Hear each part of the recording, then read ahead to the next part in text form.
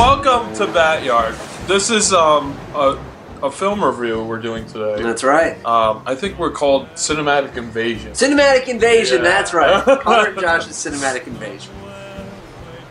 So we're brought to here. Nailed it. We're brought to you by the letter B and for beans. That's right. Brought to you by Beans. And I'll tell you something else. I'm not the kind of man you spill your beans to. Why would you spill your beans? But because, Josh, we're about to spill the beans about The Lighthouse. Oh, dun dun dun! Oh, that'll be funny when you watch the movie. Girl, Connor, I've seen The Lighthouse 2 times now. You've seen it twice. So I got a little more context out of it, out of the viewing. Yeah. Well, what's the director's name? Eggers? Robert Eggers, who is a favorite of mine because he also made The Witch, a New England fairy tale, a fantastic horror. Oh, it's in New England? Yes, so that's the subtitle anyway. It's The Witch, comma, a New England fairy tale. Because it's based on an old early settler fairy tale. Where in New England? Just Massachusetts somewhere? I don't know. I'm sure it says in the actual filmography or notes, but I just know it as a New England. I don't think they outright mention where they are in the movie at any point. This was like my introduction to Robert Eggers' filmography. This is the first movie I've seen. It made me interested in the Vivitch, or I do want to see it. It's on Netflix right now, so I'll probably get to it on my break. So yeah. So Connor, what? So comparatively, since you have more context with like his filmography, like how do you kind of rate these two? Oh, this screamed Robert Eggers right away when I started watching it. How would I rate them? The Witch is a really compelling story with a lot of like really dark and disturbing symbolism, and you see a lot of the same thing in The Lighthouse. It's not a movie that jumps out from the shadows and scares you. There's a lot of built tension, a lot of discomfort that all kind of builds to a central climax. An apex of fear with this movie. It's marketed as a psychological horror. And it's basically like a thriller. I wouldn't say it's like really a horror film. It's like more pretty like horrifying some parts. Yeah, I feel like it's more character driven for sure. Oh, it absolutely. It's like a character study almost. And it's like it almost played like a theater production. They're only in like one set location. Yeah. Like they don't really move around too much. The whole movie's basically just 2 guys. Yeah, it's just 2 guys interacting with each other, with Robert Pattinson and William Dafoe, which I think they both at least deserve Oscar nominations. Fantastic I would say energy, at least, well acted. Yeah, at least William Dafoe, he was fantastic. Oh yeah, I liked at the end of the movie where Robert Pattinson said he's basically like a parody of I'm sick of your Captain Ahab bullshit. Yeah, he's a parody of Captain Ahab, and it was, which plays a lot into the theme, which we're going to get into later. Yeah, no, it definitely did, and it's definitely like it's kind of like you're kind of following more Robert Pattinson's character throughout the film, and like you're kind of learning more about his character and William Dafoe's character as the film goes on. Robert Pattinson plays. They're both lighthouse keepers. They go to this like secluded island, to take care of the lighthouse, and they're only supposed to be there for about 5 weeks. And then for some reason, the ship that's supposed to pick them up does not arrive. There's a storm. There's a very bad storm. There's a really hectic storm going on. Impossible game. So with the characters themselves, you kind of lost throughout. Like you don't really know the timetable of everything. You don't really know the sense. Like they could have been there for 6 weeks, 5 days. There's a lot of implied time there. Yeah, they don't take you along. You're sort of left to kind of piece together, how much time passes scene to scene by yourself. Right. Which is a great device. It adds to the tension and the growing themes of insanity. No, it really does. And like.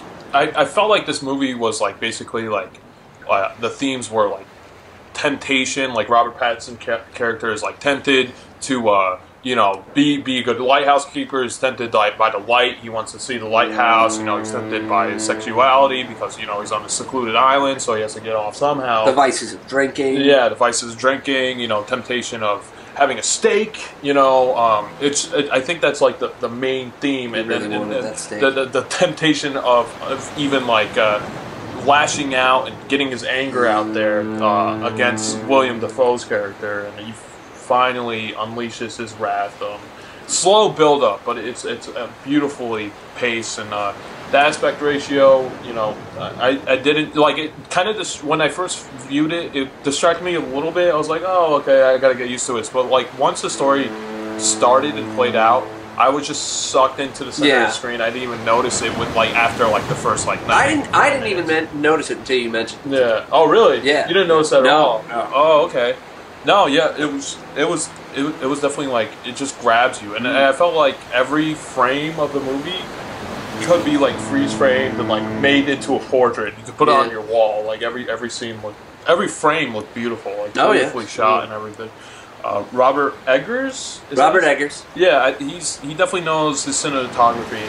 He did his homework, and I guess this film has some historical context. Like it's based on based on a true story, actual event. Yeah. I think there's 3 lighthouse keepers. I'm not exactly sure where it was located. A lot of liberties were taken from the actual definitely, account. for sure. It's not like they have the same names. It's not the same story. But apparently when they came back to eventually pick them up because of this huge storm, like in the film, way behind schedule. They had no idea they couldn't even find the bodies, and it didn't look like anything was like upturned. Even in the lighthouse, it looked like everything was kept pretty well. So we'll put like a link in the description of like the story if you want to know more about it, because I certainly do. It was pretty interesting, and I know this movie is basically up for interpretation. So if you want more like every answer pointed out to you, this is not really the movie for you. If you like, it's a movie that warrants a second watch, though. Yeah, and I definitely got more out of it the second watch.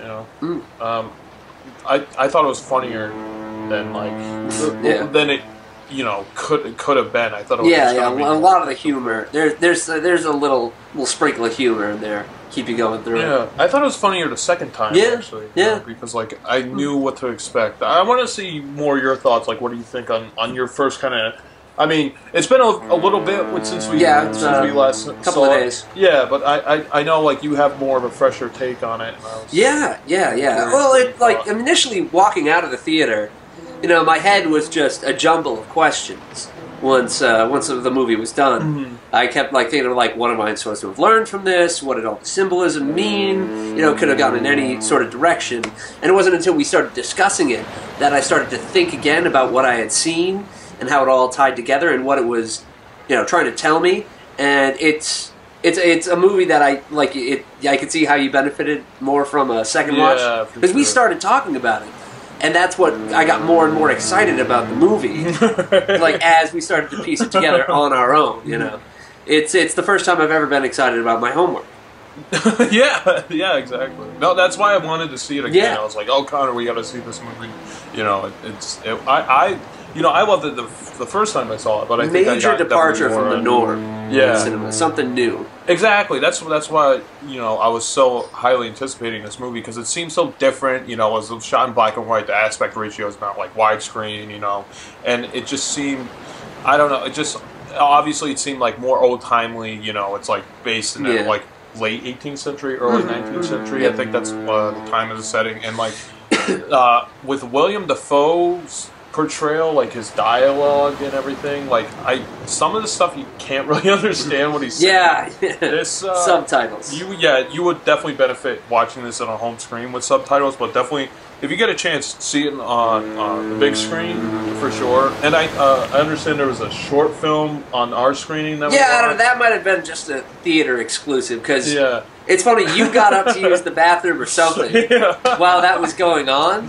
And I was looking at this like, oh, okay, this is weird, but I'm sure Josh will let me know what it is. You came back, sat down, and immediately said, what the hell is this? And I was like, well, no answers there. I was very... Yeah, we saw there was a short film attached to it called The Fall. Right. It was quite good. Yeah, it was interesting. It was another A24.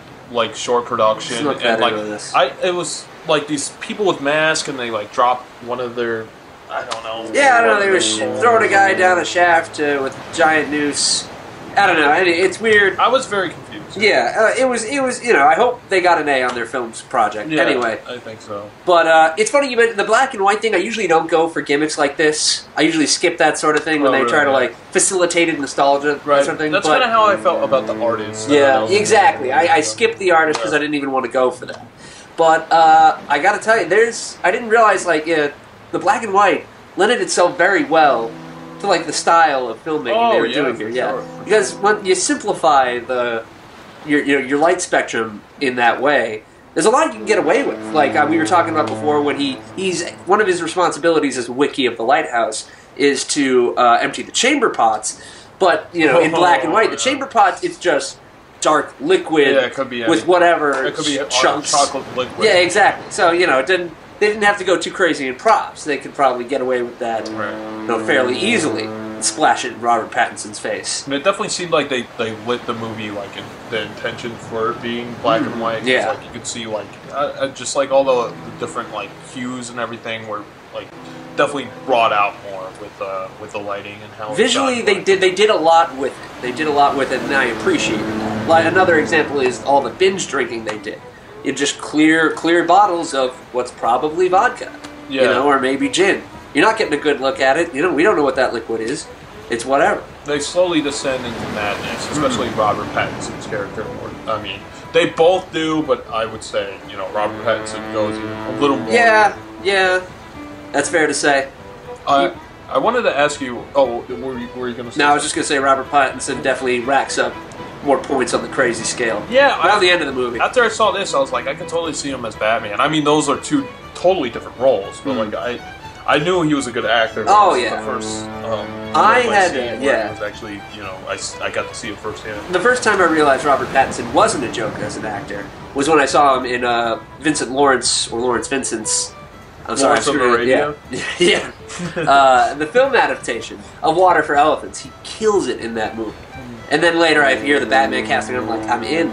Yeah. And this was just more fodder to stoke the fire with, and just reaffirms Robert Pattinson. Hey, he's a good actor. Yeah, good actor. And apparently, William Dafoe, he wore like dentures on top of his like real teeth, and I didn't even realize that they were fake. Again, the lighting. Yeah, exactly. And like you could see they're like a little more mangled than a Hollywood actor's teeth would be. Pearly whites. Oh yeah. Like a true sea salt. Yeah, exactly. I mean, teeth of a sailor. I don't really know if we should really get into spoilers. I mean, it's we don't have to. I mean, it's totally up to you. I don't really know if there's. We'll talk a little bit about the story. I didn't want to talk about anything that gave too much away. Yeah, I just want like symbolism. The deft camera work, I thought that was really cool too. Oh yeah. There were a lot of shots in the movie that moved. There wasn't. What am I trying to say here? There are a lot of shots in the movie that were continuously connected to each other, not like certain sequences that would go for a long time without a jump cut. Oh, it's just one singular shot. Like the initial shot when they're checking out the lighthouse, later on in the movie after the big storm blows in the windows, and there was a lot of similar motions, like shot to shot from between those two scenes. Yeah.